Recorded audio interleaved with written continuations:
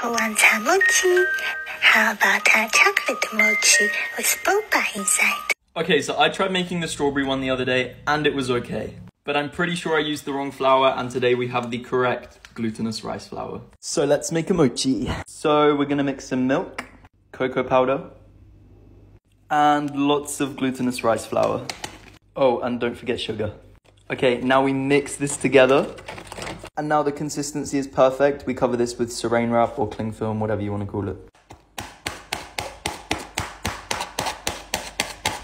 And microwave this for 4 minutes. Now we add some butter. Now we add some butter and we mix it all together. Now you want to lay out some cooked glutinous rice flour. Spread it around.